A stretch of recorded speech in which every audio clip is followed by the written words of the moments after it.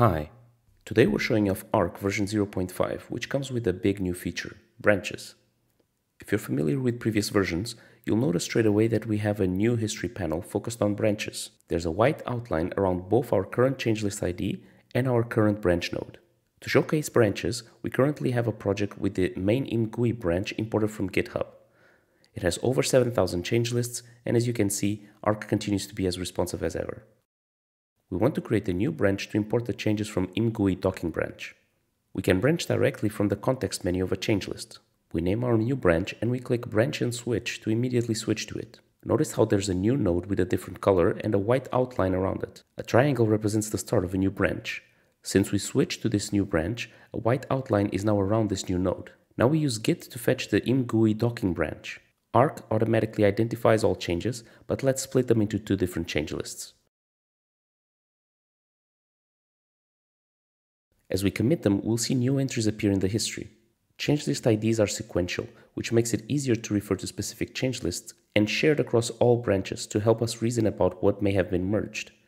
If the other changelist ID is bigger than our current one, then it can't have been merged yet.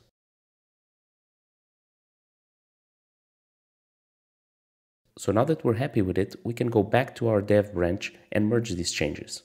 To do so, we right-click on a changelist of that branch and choose one of the options. We're back on the dev branch's latest changelist. The way we inform that a changelist has not yet been merged into our current one is by fading its ID and comment. To merge the first changelist, we right-click on it and choose a merge option. This will create a new local changelist with all those files. Whenever a file has been merged, it will have a merge icon next to it. When you hover each file, you'll also see from which changelist they were merged. Once we commit these changes, the history panel will show that the merge has occurred between the two branches. Notice how the changelist with the examples is shown as not yet merged.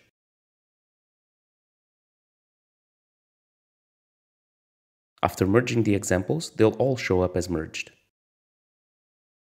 The final thing I'd like to show you is branch customization. In the projects panel, we can see all the branches. Here we can change some settings, including the color and even the name of this branch, and it propagates to every user. This concludes our showcase of the initial branching functionality in Arc. For more information, please visit arc-vcs.com, and if you like the direction Arc is taking, please consider supporting it by pre-ordering. Thank you for your time, and I'll see you on the next one.